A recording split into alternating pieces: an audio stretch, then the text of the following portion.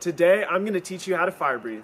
This is actually a lot less dangerous than you think it is because traditional fire breathing uses a liquid fuel, which is really dangerous because it can travel back into your mouth and light your mouth on fire.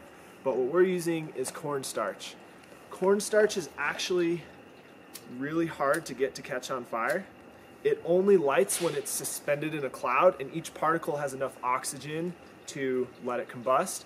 So when you're breathing it out, it's not going to light until it's spread out enough, and it's also not going to travel back down into your mouth.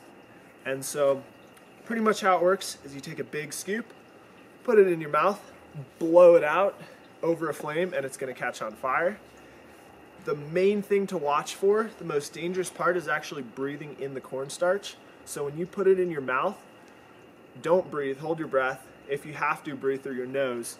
And then blow it out, and make sure not to take a deep breath right away. Breathe through your nose afterwards. And it turns into this gross oobleck, non-Newtonian fluid stuff in your mouth, which is really hard to get out. So you'll probably spend like a minute just like spitting that stuff out and swishing it around. Okay, for the torch, I like to use a paper towel soaked in alcohol on the end of a stick.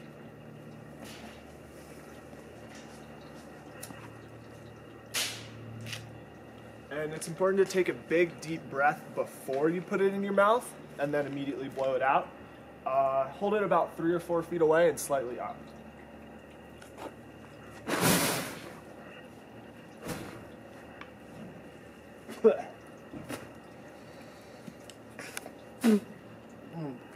This is the unpleasant part.